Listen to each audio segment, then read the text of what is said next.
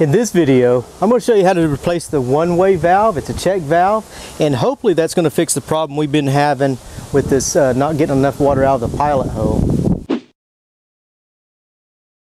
Yeah, so we checked the grate. There was no, it wasn't plugged up there. We checked the water filter. That was all good.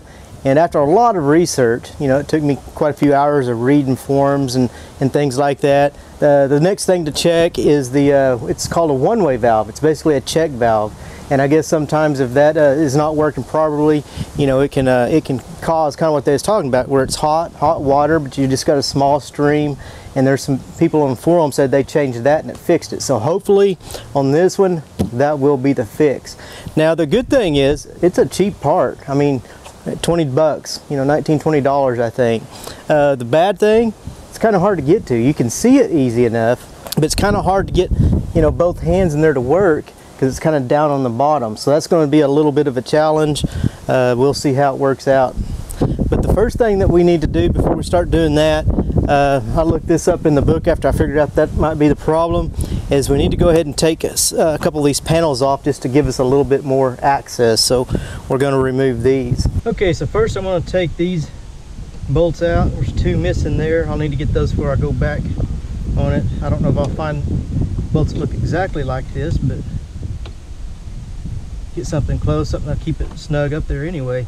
But yeah, that's after looking at how to place this valve, it did say take this side panel off and to take this off as well.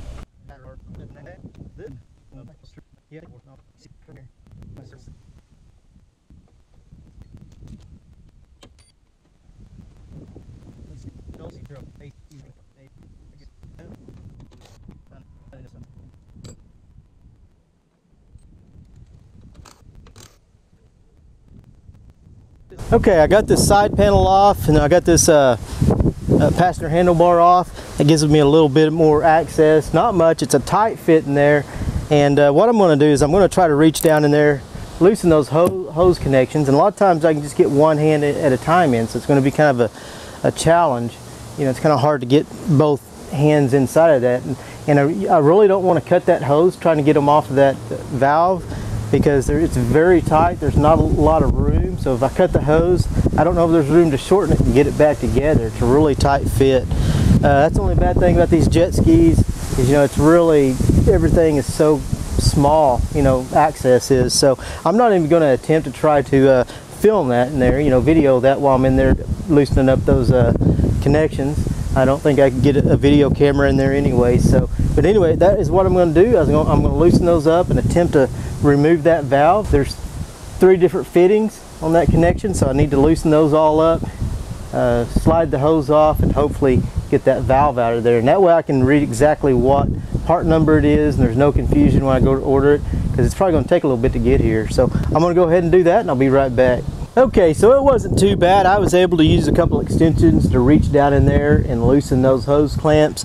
And what I was worried about, some hoses are really, really hard to get off. And, you know, I've had some I couldn't get off without cutting them. But I was able with one hand to, you know, it took a little bit of time just to wiggle that fitting around that valve and finally get all 3 hoses off. Now, maybe kind of hard to go back on, I'm not sure. But we did get it off, and this is what it looks like right here.